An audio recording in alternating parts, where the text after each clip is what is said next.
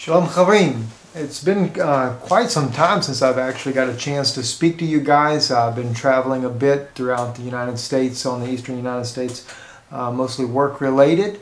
And but while I was on the trip, interesting thing happened. My wife flew up to Buffalo, New York, and we took time out. We went and visited Niagara Falls, and when we were there, and even before we got there, actually, a particular scripture came to my mind, and actually it was because of a radio broadcast that I was doing with Jason and Phil.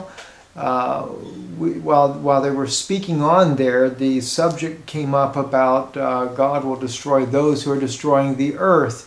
And something struck me while we were doing the show. I think that was like a week this past Sunday ago.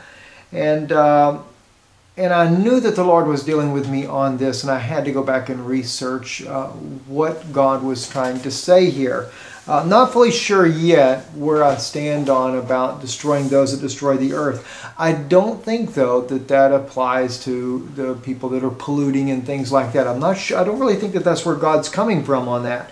But it also brought me to another scripture, and that is in the book of Numbers, in chapter 14, verse 21. Now, I'm reading from the Torah. It's a little differently translated than the Christian Bible translates it. I believe the Christian Bible says, the whole earth shall be filled with His glory.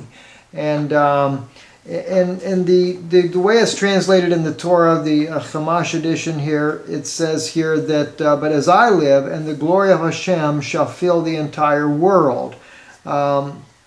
If we look at this in the Hebrew here, Ve'olam chayani ve'yamale kavod yahave et kol ha'aretz.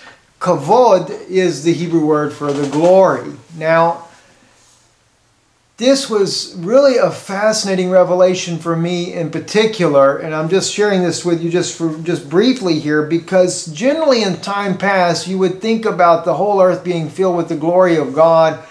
Different people have different opinions on that. One gentleman that shared his thought on it was that this is something that's fulfilled in the millennium.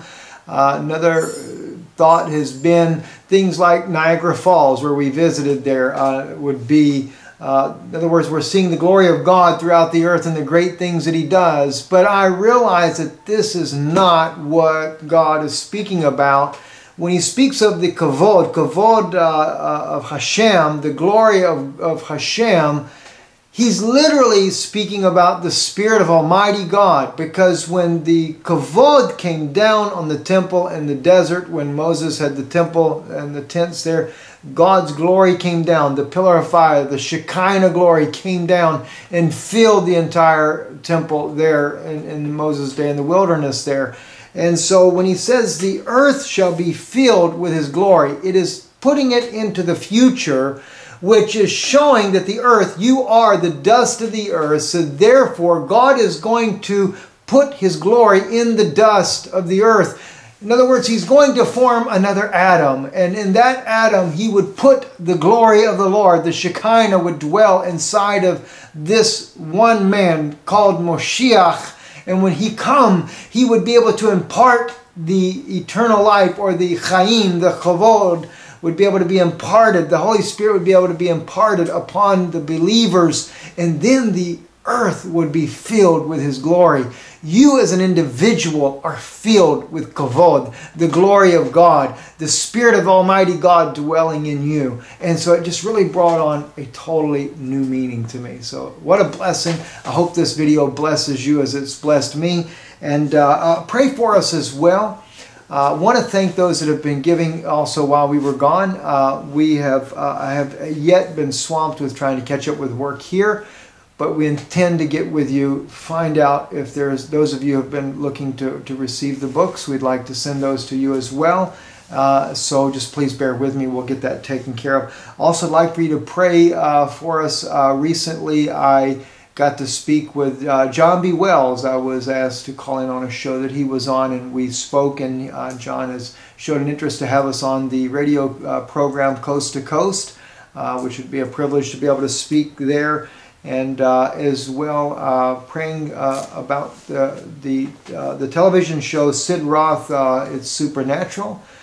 We've actually spoke with them as well. So be in prayer that God would open this door. It's more in my desire, my heart, it is that we can reach more people to recognize the great things that God is doing in our day. Not that people don't know that, but there's a lot of revelations that God has placed in my heart that you guys know, but thousands of people in and around the world don't know, especially with the Jewish people, the secular Jews of America that would watch a show like this, but maybe never catch it on YouTube. And I believe that God would like to do great things there. So pray for us on that God will open these doors and that will bless many more hearts. God bless you till we meet again soon. Hopefully by this weekend I'll get another chance to speak with you on some other things that God has been dealing with my heart on. God bless.